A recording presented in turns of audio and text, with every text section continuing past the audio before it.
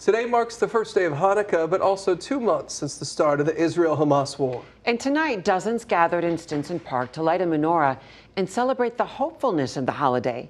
KETV News Watch 7's Abby Peterson has our story.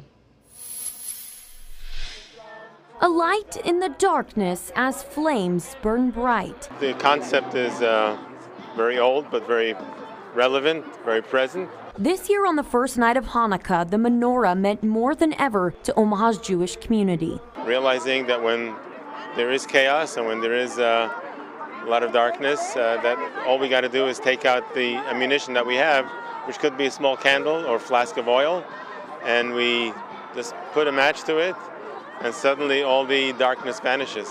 That's because it's been 2 months, 60 days, since Hamas's attack on Israel sparked a war. Rabbi Mendel Katzman, director at the Chabad Center, says it's been extremely difficult. The wounds are fresh and the pain is deep. Thursday at Stinson Park, there were smiles on faces, latkes being eaten, and happy memories being made. But there was still an acknowledgement that some Israeli hostages were not lighting the menorah with their families like they should. A little part of my heart is still in Israel, hoping and praying and wishing for the safety and security of my people in Israel and all over the world. But while they grieve, they believe now is also the time to be confident in who they are. I feel like it's just a repeat of history where we get to show up, be proud, be Jewish, be loud, be out here in the public lighting the menorah at Stinson Park. And despite their pain, people say their hope is even greater. Hopefully we'll get over it and